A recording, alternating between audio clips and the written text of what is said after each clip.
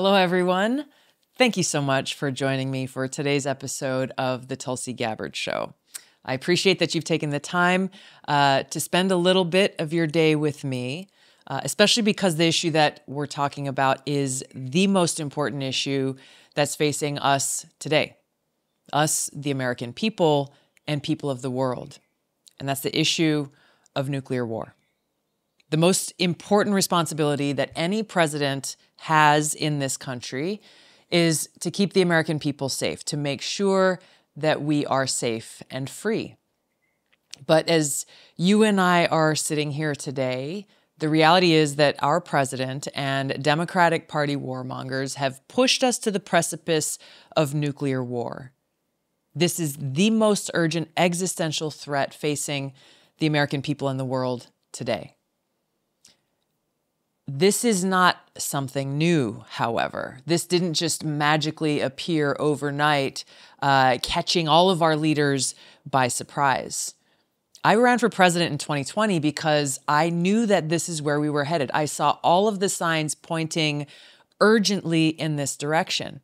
It's why every day on the campaign, I raised this issue. I talked about the dangers that we face of this new Cold War, this nuclear arms race, this getting rid of non-nuclear proliferation treaties.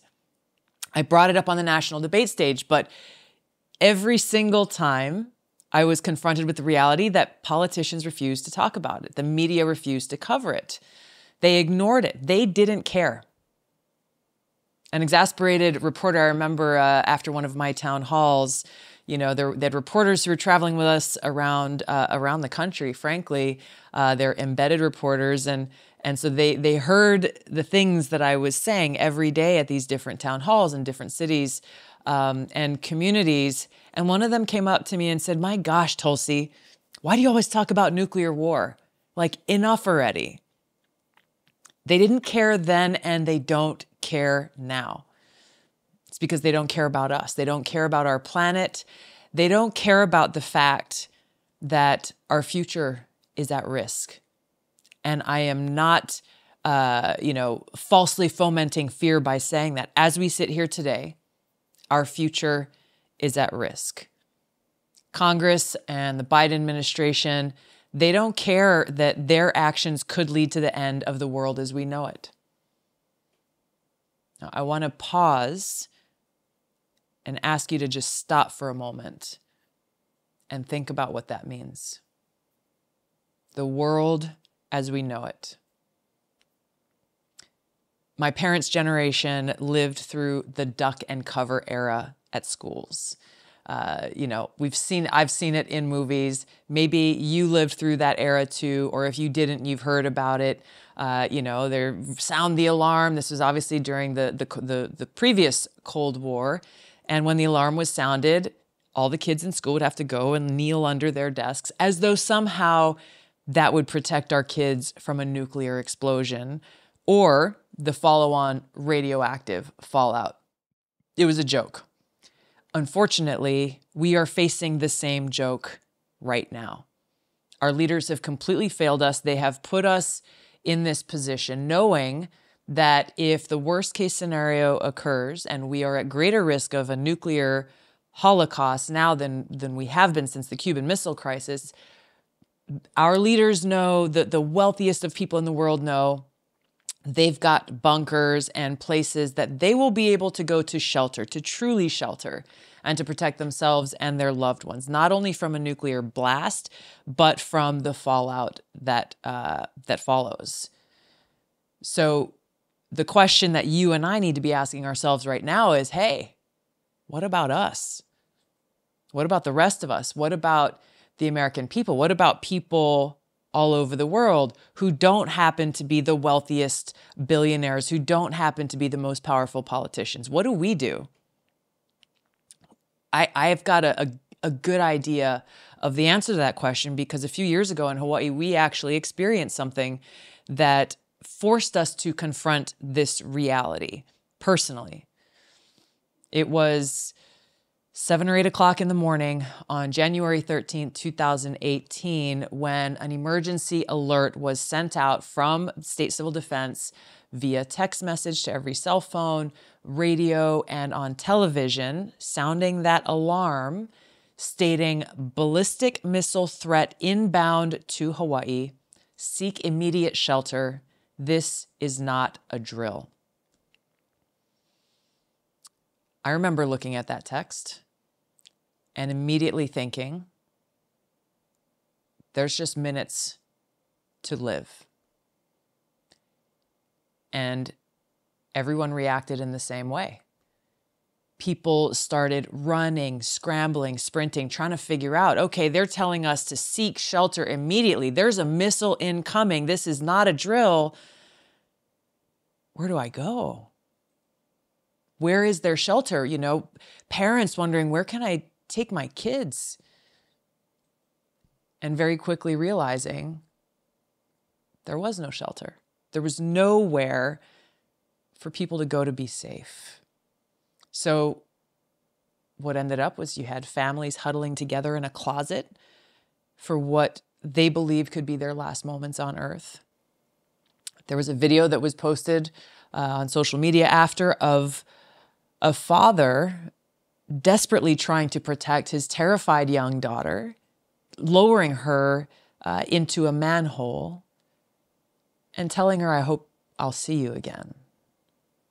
Don't come out.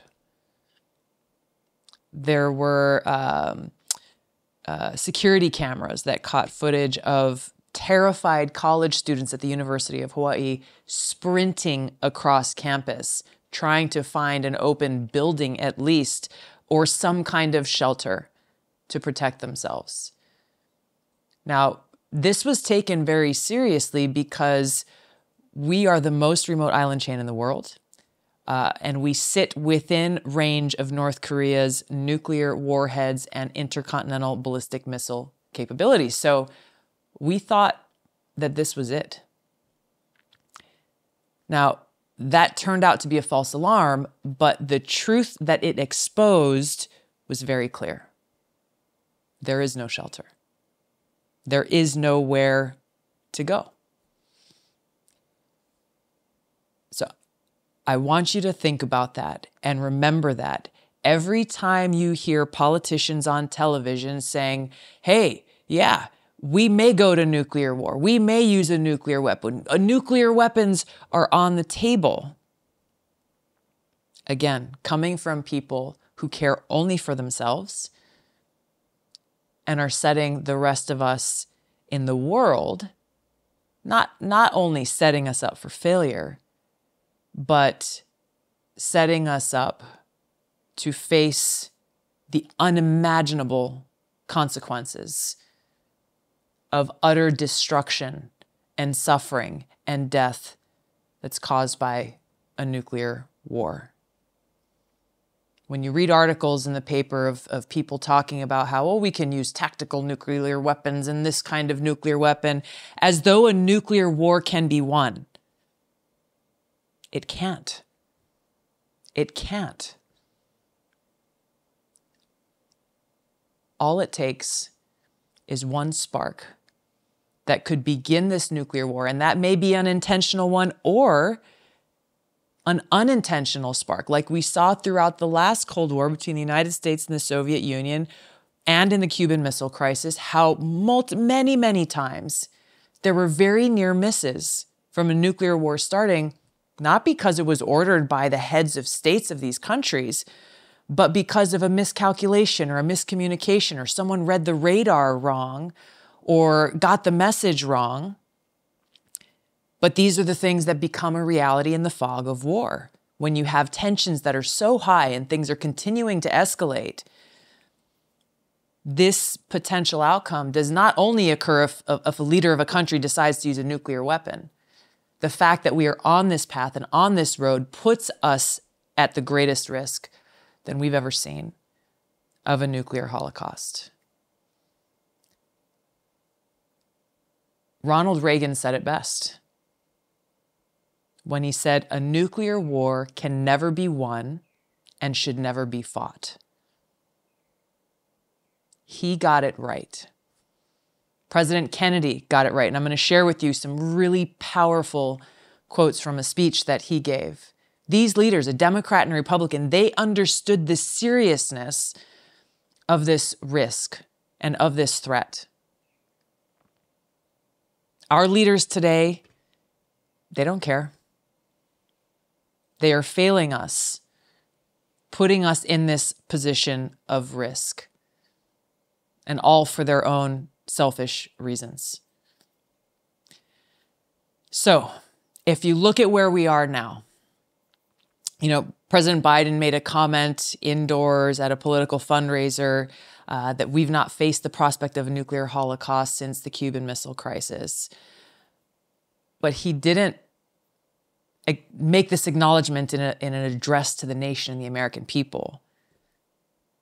And he's certainly not telling us that it is the Biden administration and Congress and their policies and actions that are responsible for putting us here.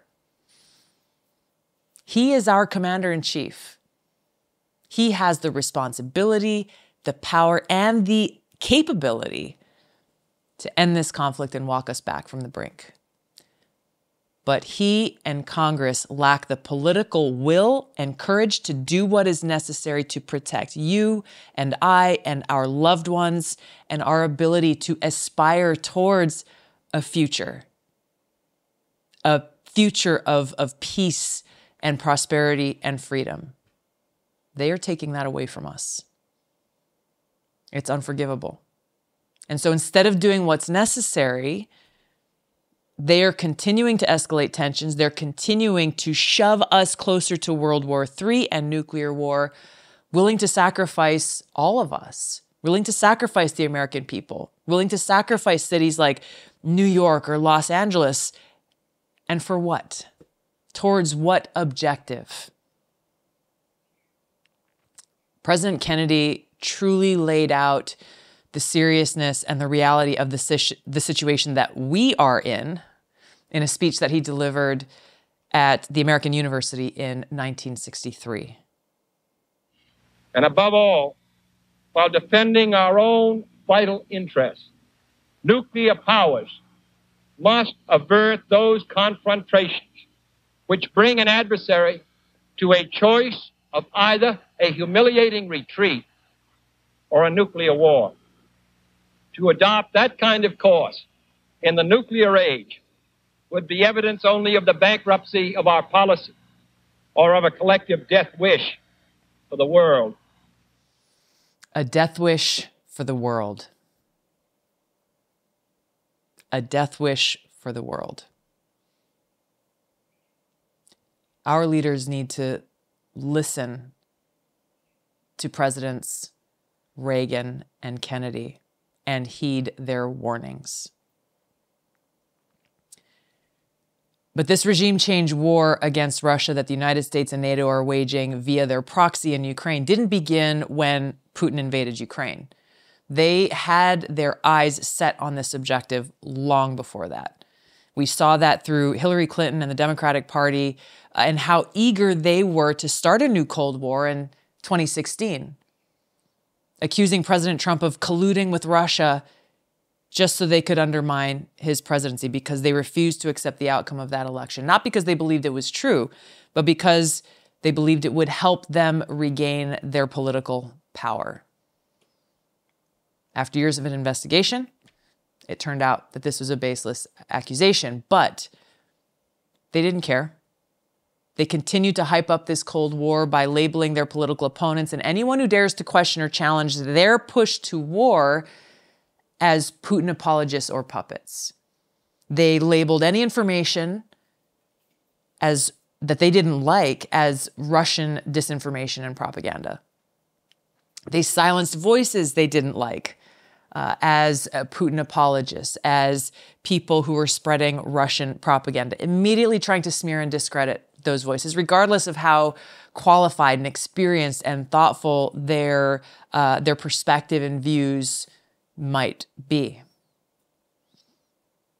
So the Democratic Party is led by war hawks, warmongers, who are firmly in the grips of the military-industrial complex. They don't know or care about the cost of war, and they certainly don't know who pays the price. Now, you might have missed this in the news because there weren't any headlines about it that I know of, and it might surprise you, but when Congress was considering a $40 billion bill to escalate this proxy war against Russia, 68 Republicans in the House of Representatives voted, I'm sorry, I got the number wrong. 68 Republicans in all of Congress voted against the bill. Guess how many Democrats voted against it? 0. 0 Democrats voted against this bill. And so it's up to us to hold them accountable. Where are these so-called progressives who claim to be champions for peace? Where is Bernie Sanders? Where is AOC? Their silence is deafening. We all want to see an end to this war. We all want to see an end to the suffering of the Ukrainian people. We want to see a de-escalation of this new Cold War, and we need leaders who will walk us back from the brink of nuclear catastrophe. President Biden and Congress have the responsibility and the opportunity to do exactly that, to de-escalate these tensions, to negotiate and mediate a peaceful settlement to end this war. What should outrage every one of us is that back in March of this year, not long after Putin invaded Ukraine, negotiations were actually taking place between Ukraine and Russia to bring about an end to this war, to make a deal. Now, it's been widely reported that it was the United States that convinced President Zelensky to walk away from those discussions, to continue to escalate and wage this war. We should ask our leaders, why is that? Why are you actively trying to oppose peace and continue to escalate war? And that's what's happening. These Democratic Party warmongers are continuing to beat their war drums. The war is raging on. And again, they have put us in this place now where we, the American people in the world, are at risk of World War III kicking off and a nuclear war that could destroy us all. Now, this is but the latest in their economic wars of modern-day siege and regime change, all waged under the guise of humanitarianism, spreading democracy and freedom, when in fact they're destroying the homes and lives of people around the world in order to save them.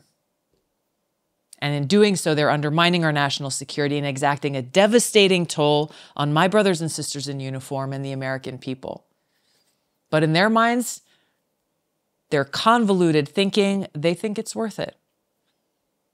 This rationale and this mindset of these warmongers was summed up perfectly by Madeleine Albright. We have heard that 500,000 children have died. I mean, that's more children than died in Hiroshima. And you know, is the price worth it? I think this is a very hard choice, but we think the price is worth it. Now, I've sounded the alarm about the cost and consequence of regime change wars and the existential threat of a nuclear Cold War and nuclear arms race throughout my years in Congress and when I ran for president. As a result, I was smeared by the Democratic Party leaders and the corporate media, accused of being an isolationist, a pacifist, an apologist for dictators, with Hillary Clinton pointing me out and saying, hey, Tulsi Gabbard is a Russian asset, a traitor to the country that I love and that I'm willing to die for. But I know what I'm fighting for. I've never stopped advocating for peace, and I never will, because I know the cost. I know the cost of war. I know that we can't be prosperous and free as a people and as a society unless we're at peace.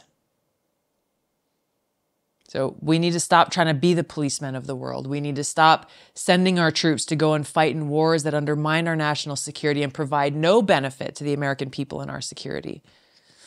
We need to stop our leaders need to stop being subservient to the military-industrial complex. We need to see the world as it is, not some fantasy world that we wish existed, and make decisions accordingly. We need leaders who are engaging with other countries, seeking opportunities for cooperation rather than conflict, and basing our decisions on what serves the interests of the American people, our freedom, our security, and honor our men and women in uniform by ensuring that they are not abused and put into harm's way working as mercenaries for permanent Washington warlords, but instead reserved to fulfill our mission of defending our freedoms and keeping us safe. Now, today, I'm really grateful to have a conversation with one of the world's most renowned economists and someone who is, he's a brilliant foreign policy expert. He has worked as the director of the Center for Sustainable Development at Columbia University. He has served as president of the UN Sustainable Development Solutions Network. He has authored 3 New York Times bestsellers and is the recipient of 40 honorary doctorates. Economist magazine named him one of the 3 most influential living economists in the world today. But really, most importantly, and relevant to our conversation now and the very important work that he's doing, he is a true champion for peace and diplomacy. He has worked with leaders from around the world promoting peace and diplomacy, engaging both secular and religious communities around this effort.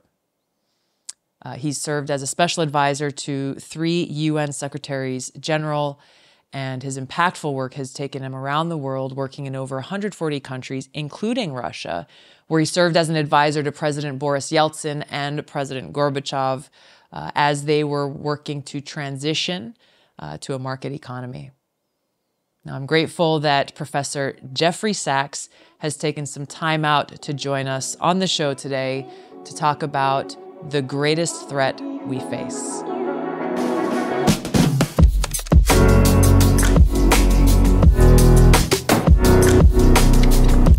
Professor Sachs.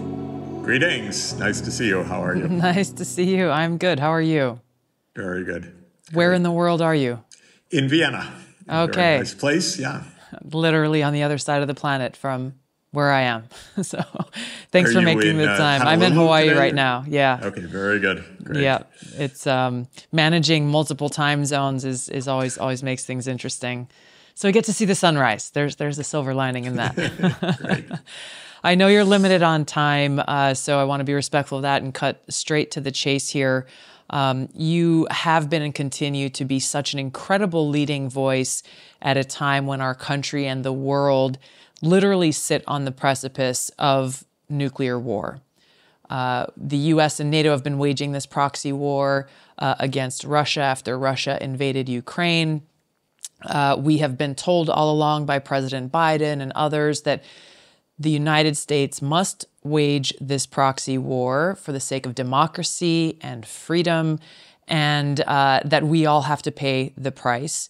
Others throughout Europe and the United States in the permanent Washington establishment have said that if we don't stop Putin right now, then he will go on to take over all of Europe and therefore poses a threat to freedom everywhere. Where we sit now, none of that has really played out. Can you speak? I know you've got a lot of personal experience in working within this part of the world. Obviously, you're a leading economist in the world, and you know a lot of the backstory that the American people and people of the world, frankly, just aren't getting. How did the intelligence community and our leaders get this so wrong, or did they not get it wrong and they had other objectives that they didn't tell us about from the beginning? Thanks so much for the chance to go into this in more depth than our mainstream media do. In fact, the mainstream media will not look at this story with any accuracy or any insight at all. There's a narrative, and you better stick to it.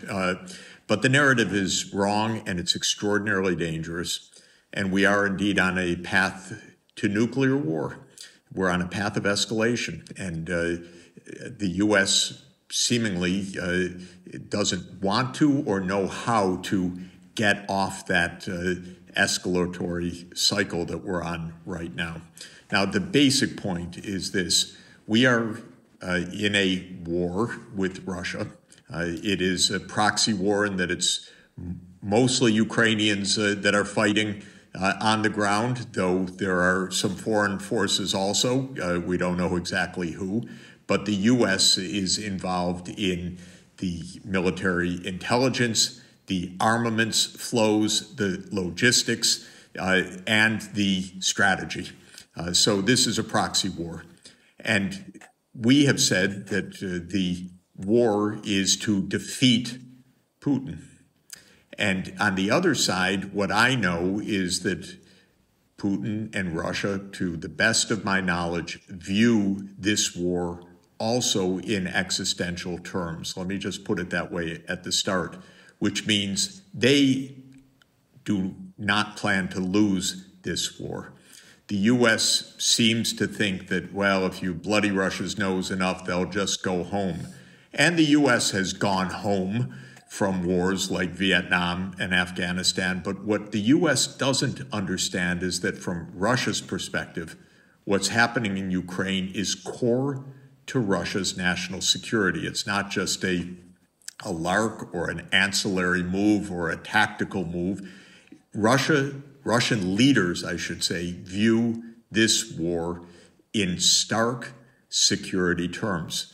Right or wrong, what that means is you have two sides that say, we are not going to lose this war. Both sides are nuclear superpowers. Right. And I think that this is the core reality, which is that I do not want to test the proposition that Russia will be defeated without using nuclear weapons. I do not like the rhetoric that we have. Oh, we won't be, we won't act out of fear. It's a bluff and so forth.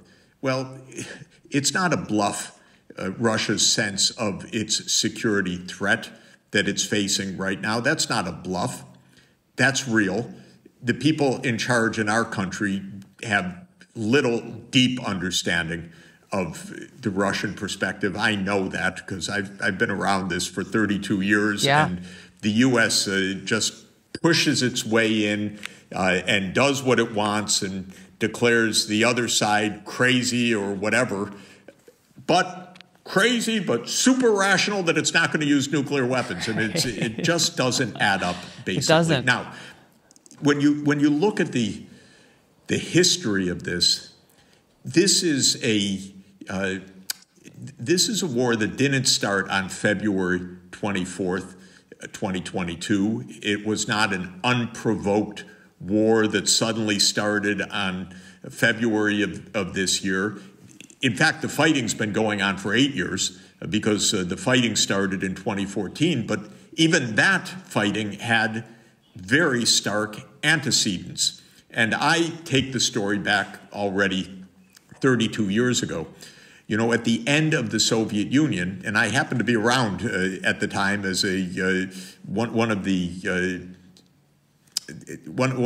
the advisors closest to the action, I would say, right. In Eastern Europe, and advising Mikhail Gorbachev's economic team and then Boris Yeltsin's economic team. I saw a lot. The United States said to Gorbachev, who said, I want to end the Warsaw Pact, the Soviet military alliance, said, we will not take advantage of that. If the Soviet Union ends the Warsaw Pact, we will not extend NATO to replace the Warsaw Pact. This was extremely clear. For people who don't know, what is the Warsaw Pact and why the was Warsaw it important? Pact was the Soviet NATO, if you want to put it that way. Right. That was a military alliance of states that were under Soviet control in Central and Eastern Europe. And their militaries were tied to the Soviet Union, and the two sides, the U.S.-led alliance, NATO, and the Soviet-led alliance, the Warsaw Pact, faced down each other's tank turrets and gun sights, and actually came face to face in tank confrontations in Berlin in 1962, one of the events that nearly led us, or end of 61, I guess, that led us to the brink of nuclear war. And Gorbachev, as a man of peace who wanted to reunify Europe, he didn't want to end the Soviet Union, but he wanted to reunify Europe and reform the Soviet Union, knew that his part of his side was in crisis and needed reform, but it wasn't that they didn't have options. But Gorbachev's option was, let's make peace. Right. We will step down from the military alliance, and NATO said, we too, we won't extend. Now, the long and the short of it is the U.S. cheated, as usual, because we typically cheat because we are powerful, and power brings impunity. Right. You do what you want. No one's going to stop us from that. And literally in the White House in 1992, the neoconservatives, led by Cheney and Wolfowitz and Rumsfeld and others, were saying, oh, my God, now we don't have an enemy. Now we are the unipolar power. We're the sole superpower in the world. We do what we want. And they already started to plan a number of wars that were going to end the regimes that had sided with the Soviet Union and so forth. Well, they didn't recognize there was another world possible now. There was Russia that wanted normal relations. There was Gorbachev before Yeltsin that wanted normal relations. I was there. I know what they wanted. They wanted normalcy. They wanted peace.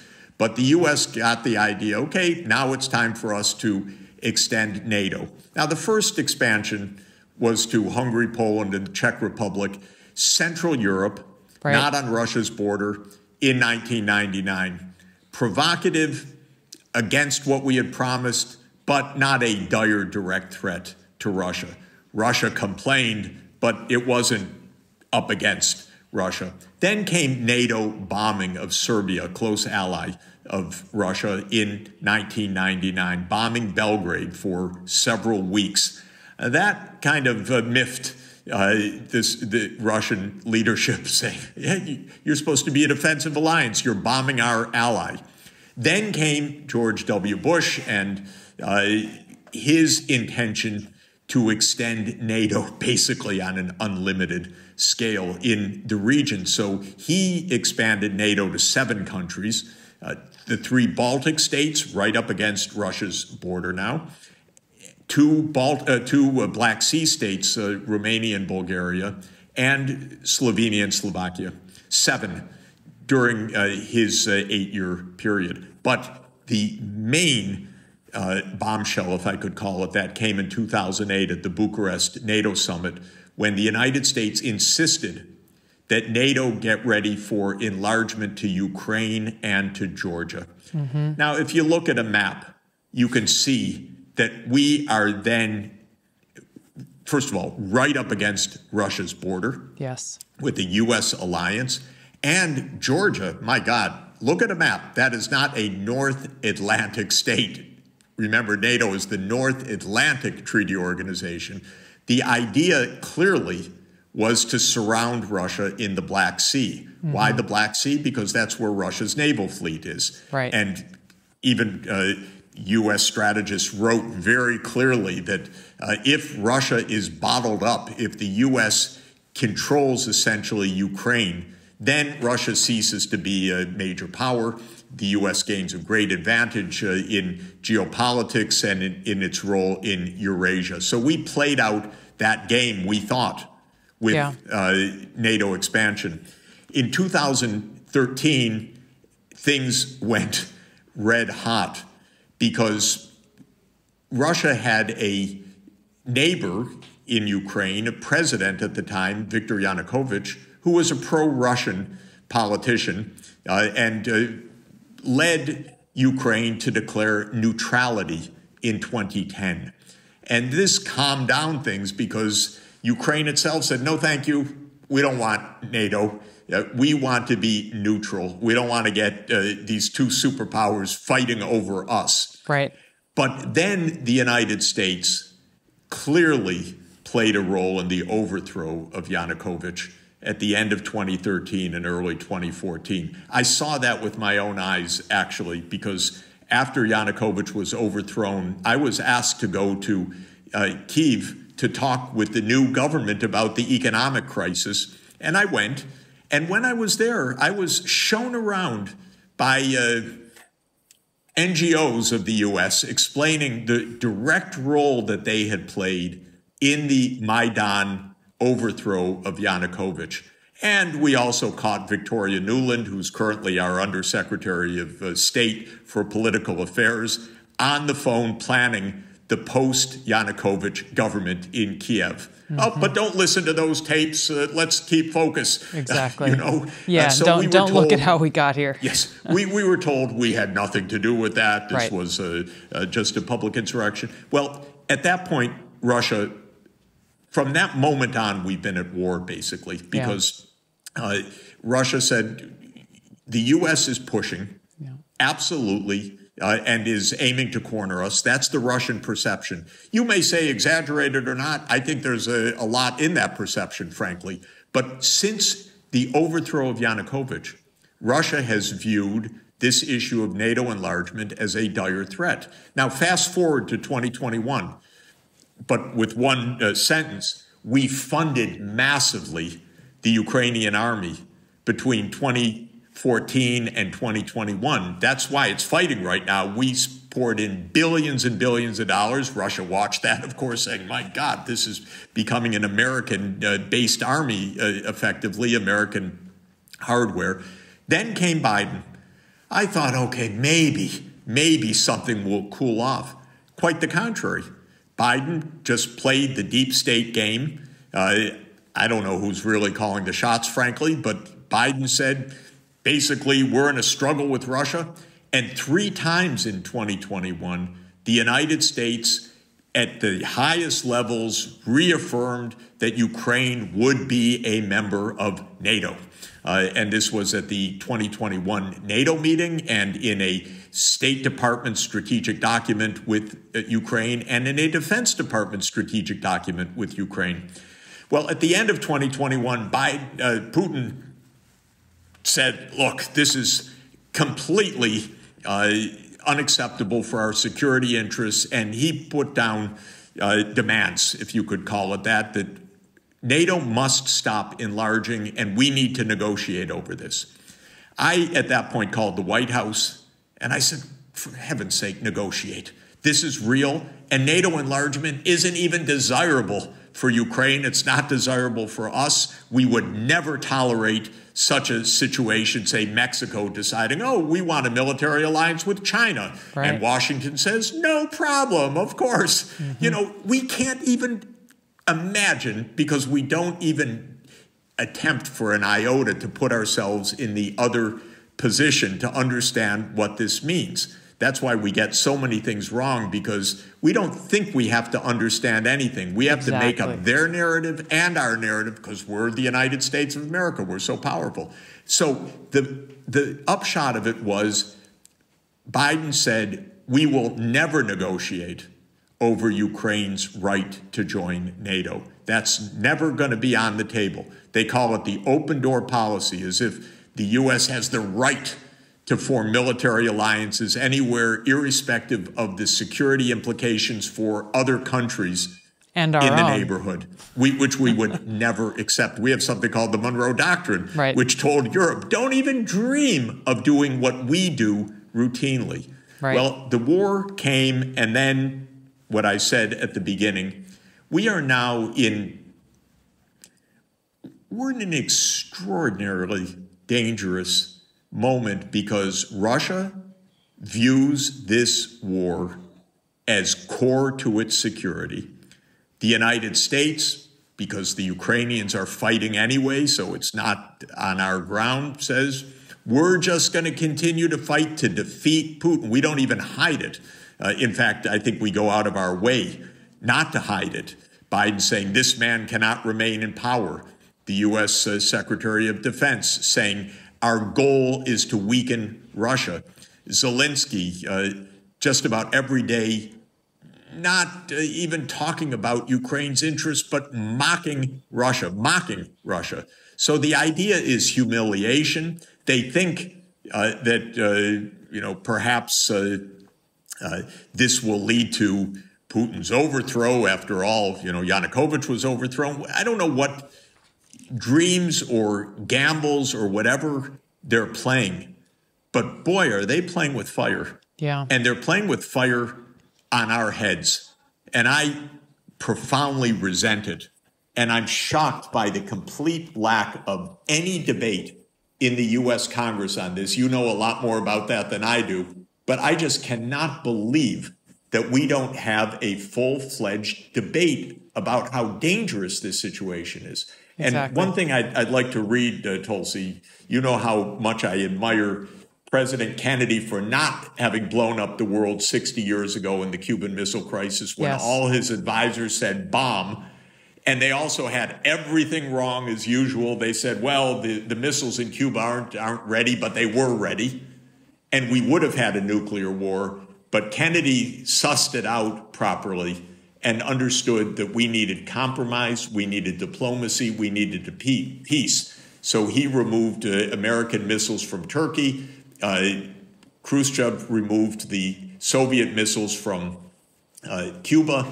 And afterwards, the two leaders exchanged letters saying, my God, this world's crazy. We need to pull back from the brink. And the following year, they signed the Partial Nuclear Test Ban Treaty. Right. And in the lead up to that treaty, Kennedy made the greatest speech of an American president in modern history. And I urge everybody to get online, June 10, 1963, the American commencement speech, also known as his peace speech, because he lays out how you preserve the peace. But one thing that he said, and I want to read it because Please. I think it's so striking.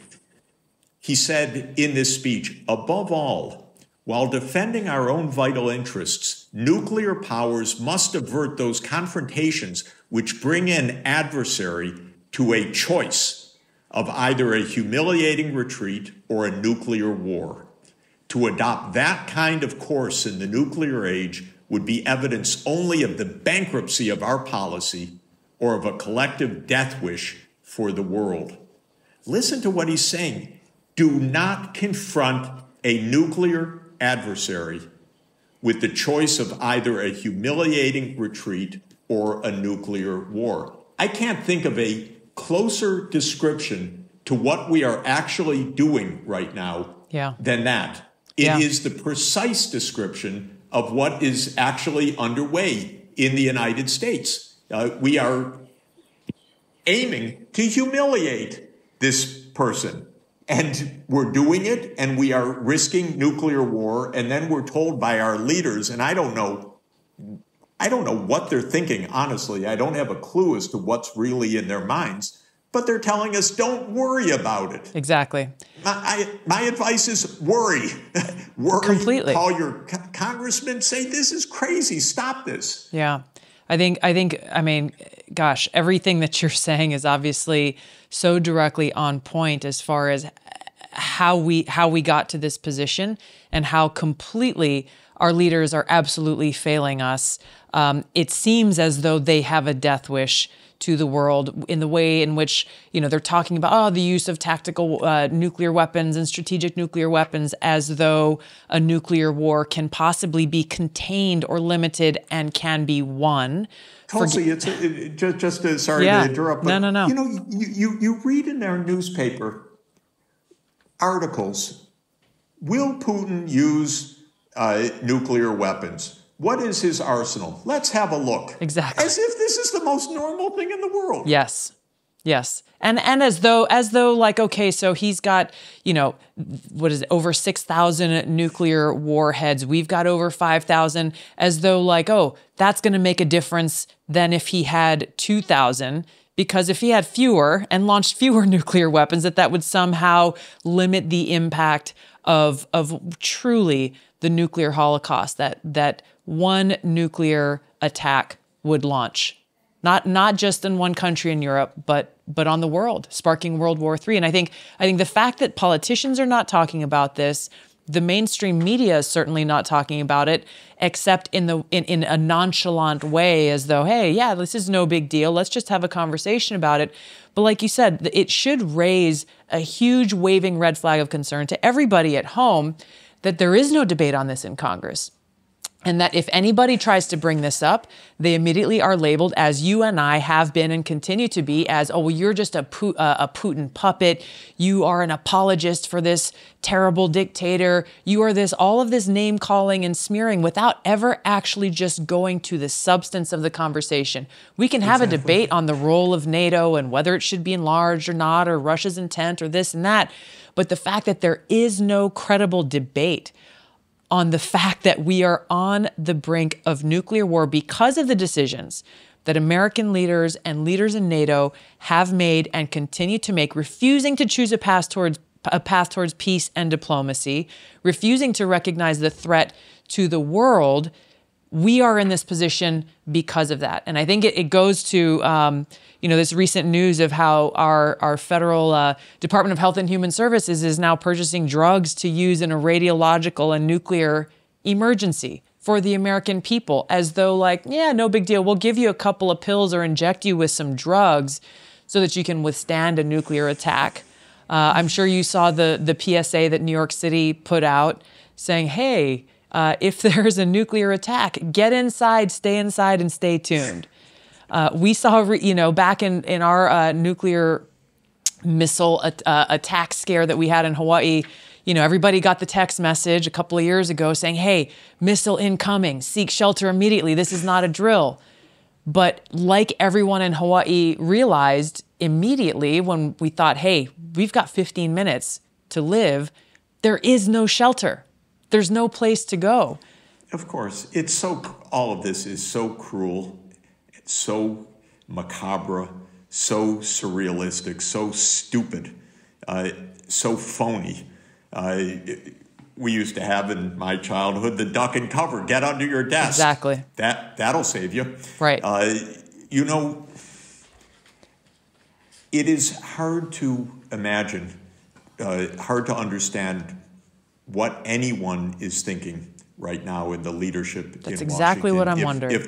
If they are thinking at all. I try to reach out because I know a number of these people. They're not interested. They don't want to hear it. They're not talking. They are provoking. There are big mysteries, by the way, that as everything, because everything is a lie and everything is classified.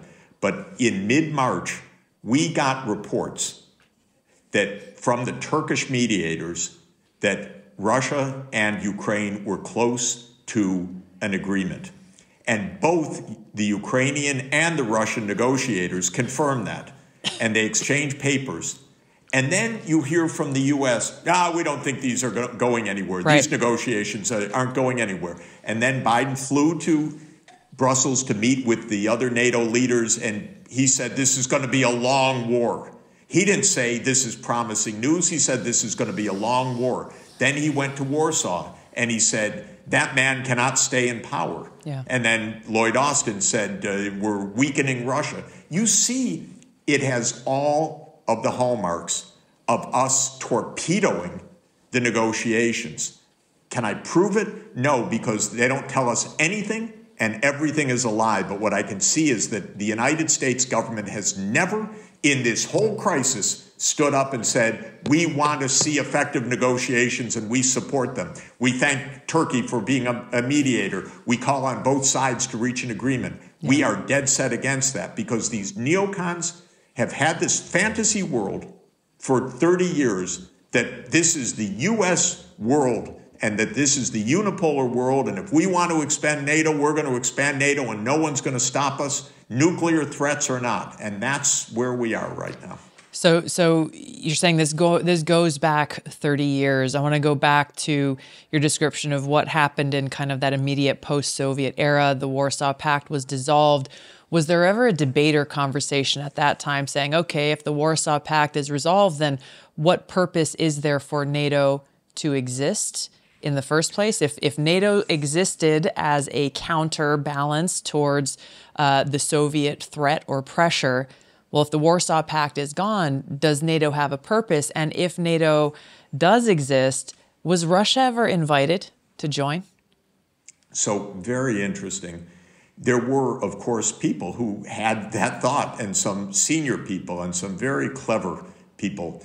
Bill Perry, who was our defense secretary under Clinton. And Perry looked for ways for NATO to reach out to really try to bring Russia into a trustful relationship so this becomes a security alliance, not a confrontational alliance. And he describes in his memoirs how much progress he made and the personal relations he forged with senior Russian officials and the institutional progress. Then, he says, then he started hearing, my word, in the State Department, they're pushing for NATO enlargement. And he starts asking around, what is this? And it's Madeleine Albright and Holbrooke, Richard Holbrooke. And he says, this is a terrible idea. We're just at a fragile stage right now where we're building trust, building relations. Why would you start to do this? And he doesn't understand that it's a done deal because he's been played bureaucratically. And he goes to see Clinton.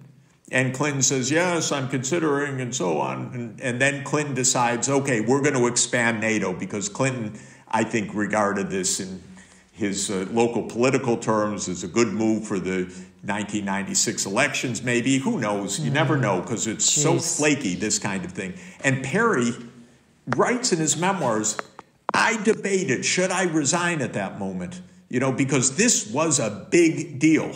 Then, this is already 26 years ago. So this isn't something that just came with us. Perry debates resigning. And then he says, I decided not to resign. And then now I don't know. I've thought about it for the last 20 years. Should I have resigned at that point? And what's also striking is that our senior statesmen, who I appreciate more and more as I get older and know more and have seen more, George Kennan, who was the author of the containment policy in 1947 against the Soviet Union, but always meant it to be a non-military kind of containment, and always emphasized there's an off-ramp to the Cold War. And he bemoaned the whole Cold War approach of a thermonuclear arms race. He thought this was madness. When Clinton went ahead with the NATO enlargement, Kennan immediately said, this is the start of the new Cold War.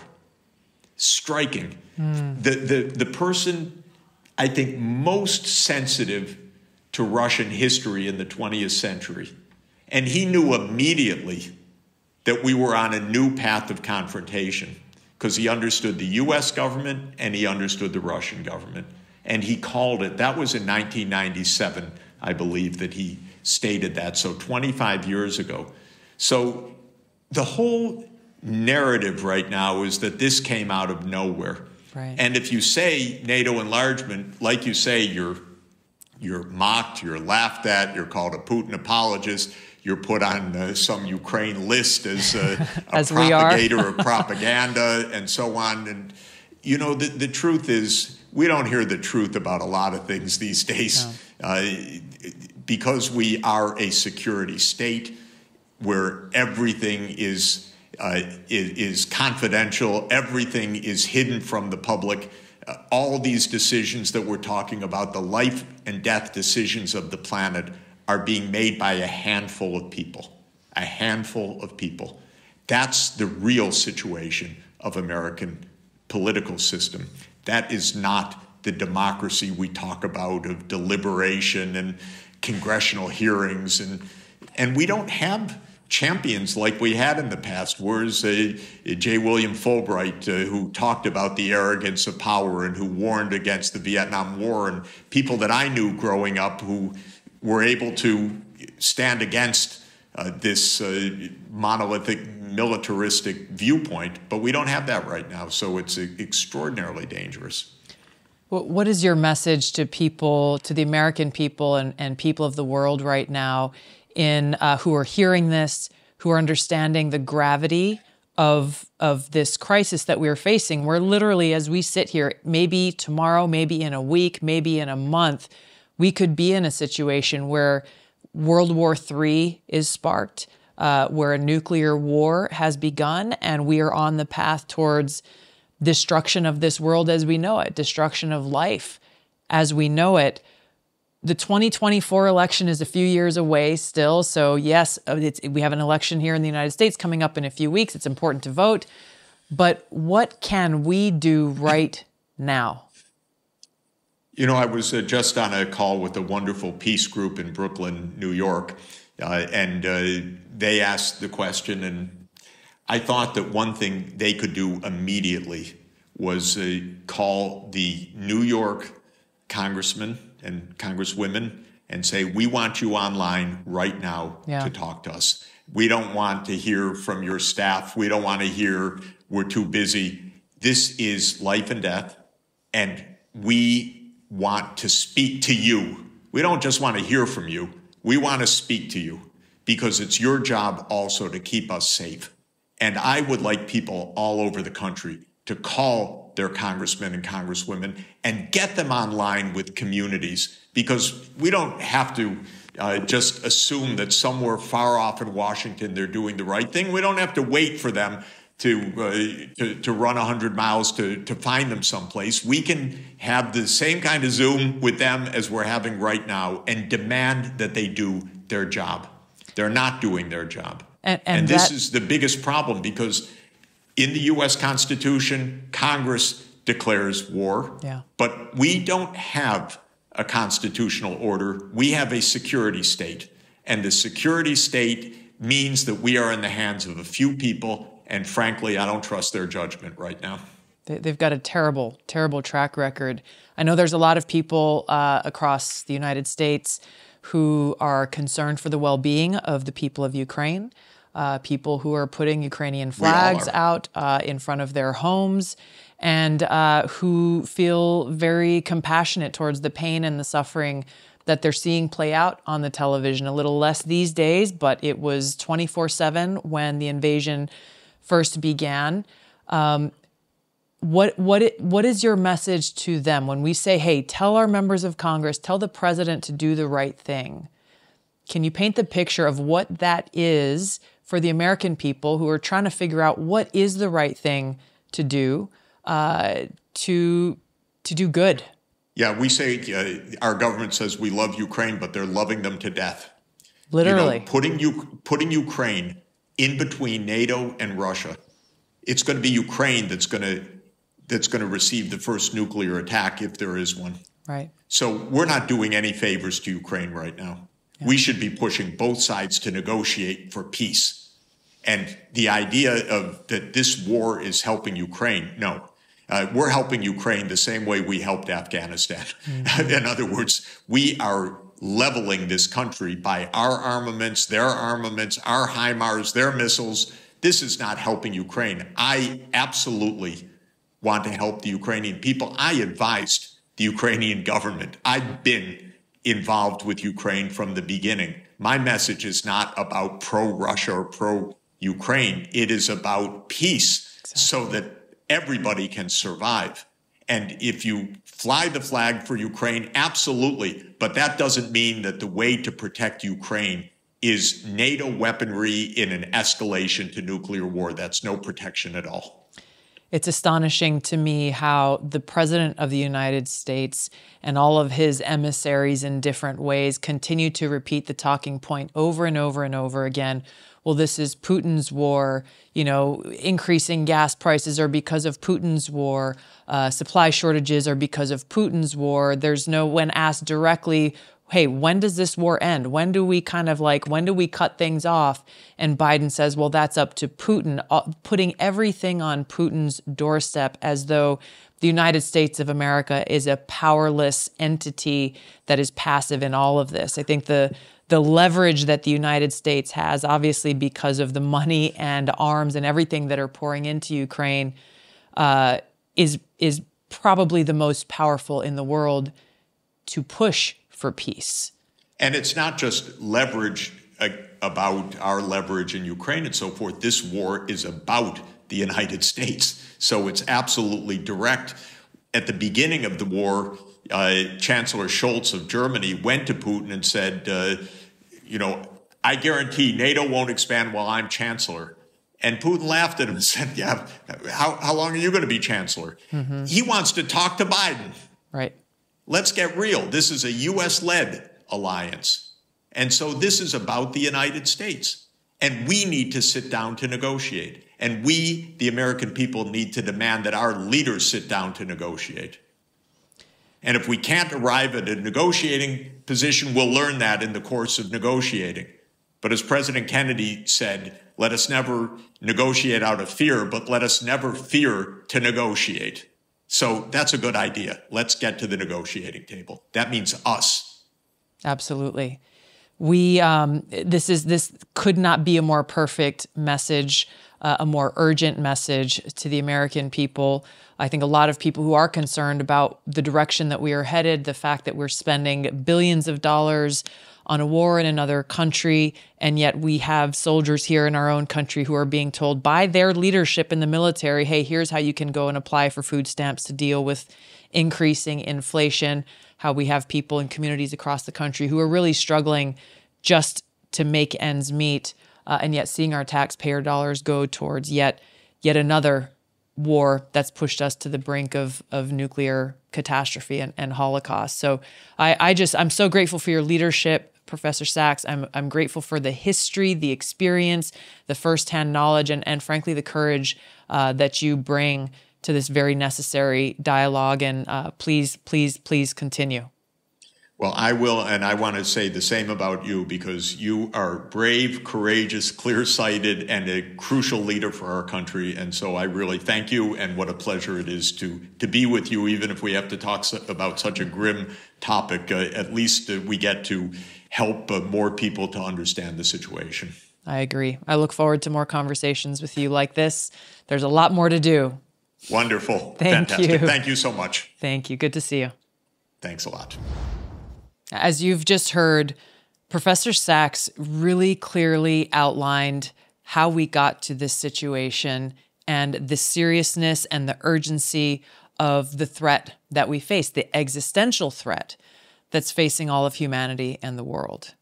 The proliferation of nuclear weapons has made this world infinitely more dangerous than it was just a century ago, along with the dissolution of almost every nuclear nonproliferation treaty that was put in place by courageous leaders like Reagan and JFK. Unfortunately, today we're led by cowards. So if we are to have hope for a future, for our future, we need leaders who draw courage and inspiration from the words of President Kennedy when he spoke about what we must do to achieve peace and why it is so important. First, examine our attitude towards peace itself. Too many of us think it is impossible. Too many think it is unreal. But that is a dangerous, defeatist belief. It leads to the conclusion that war is inevitable, that mankind is doomed, that we are gripped by forces we cannot control. We need not accept that view. Our problems are man-made. Therefore, they can be solved by man, and man can be as big as he wants. No problem of human destiny is beyond human beings. Man's reason and spirit have often solved the seemingly unsolvable, and we believe they can do it again. I am not referring to the absolute, infinite concept of universal peace and goodwill, of which some fantasies and fanatics dream. I do not deny the value of hopes and dreams, but we merely invite discouragement and incredulity by making that our only and immediate goal. Let us focus instead on a more practical, more attainable peace, based not on a sudden revolution in human nature, but on a gradual evolution in human institutions on a series of concrete actions and effective agreements which are in the interests of all concerned. There is no single simple key to this peace, no grand or magic formula to be adopted by one or two powers. Genuine peace must be the product of many nations, the sum of many acts. It must be dynamic, not static, changing to meet the challenge of each new generation. For peace is a process, a way of solving problems. With such a peace, there will still be quarrels and conflicting interests, as there are within families and nations. World peace, like community peace, does not require that each man love his neighbor. It requires only that they live together in mutual tolerance, submitting their disputes to a just and peaceful settlement. And history teaches us that enmities between nations, as between individuals, do not last forever. However fixed our likes and dislikes may seem, the tide of time and events will often bring surprising changes in the relations between nations and neighbors. So let us persevere. Peace need not be impractical, and war need not be inevitable. By defining our goal more clearly, by making it seem more manageable and less remote, we can help all people to see it, to draw hope from it, and to move irresistibly towards it. Now, the United States is a nation that holds great power, potential, and resources. But with this great power comes even greater responsibility. We cannot be prosperous or free as a people or as a nation unless we're at peace. We need leaders who will fight for that peace. We, the people, we can't stand silent and just allow them to push us over the nuclear precipice. We can't just stand by, put our heads in the sand, and allow this to happen without taking direct action and making sure that members of Congress, the President of the United States, and the media actually hear our voices. Be so loud that they can't ignore us. And pray that our leaders will listen. Pray that they will heed the words of President Kennedy and take immediate action, the necessary action to ensure that we have a future that is peaceful, prosperous, and free. We have a lot of work to do. I look forward to continuing the conversation with you next week. Aloha.